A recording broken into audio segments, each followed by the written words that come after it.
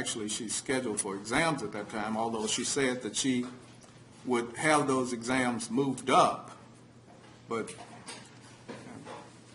I don't know.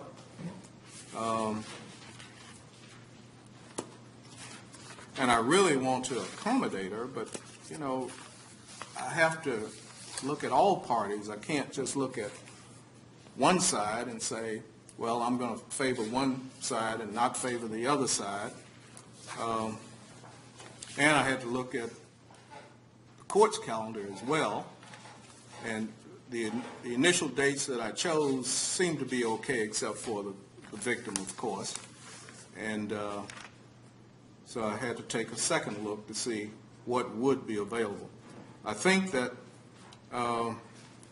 after she completes her work, it appears that she would be free for the trial. And she completes her work on June 30th.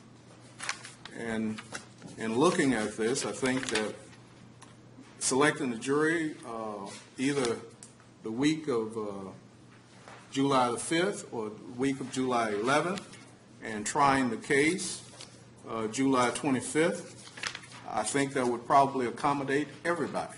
Court, please, we talked to the victim about the possibility based on conflicts that the court probably was not going to force that court in, and she prefers, she wouldn't be here for the whole trial, but she prefers an April 4th trial date so she can work. She has to miss the flight, so we'll fly her up and fly her back and let her testify. Wow. She'd much rather get this case done, she said, than wait. Well, that's fine with me. That's the date I proposed at first. And we talked a little bit about that. The state would suggest April 4th is the trial date, and March 30th would be the day we start selecting the jury, which is a Wednesday in Chattanooga, which would allow their regular jury panel to come in on Mondays and Tuesdays. And we could start on, that'd give us 3 days, because I don't think we'll need 3 days, but that would give us 3 days to get the questionnaire done and do the jury selection. And that would be her preference, her second preference, obviously. She understands the court has several things you have to consider, but, she would prefer April 4th, and that would be the state's preference to the situation. All right. Sounds like full circle to me. Mr. Robinson, you have something? Your Honor, I just wanted to reiterate what I said previously, that I would be out of town the week before we would, the week before the 21st, get back the 26th. My preference, Your Honor, if she's just going to fly in and fly out, can we pick the jury the week of April 4th? Well, let me get something clear. When did you suggest, Joan Thurman, about selecting the jury? March the 30th, which would be a Wednesday. How does that cause you a problem?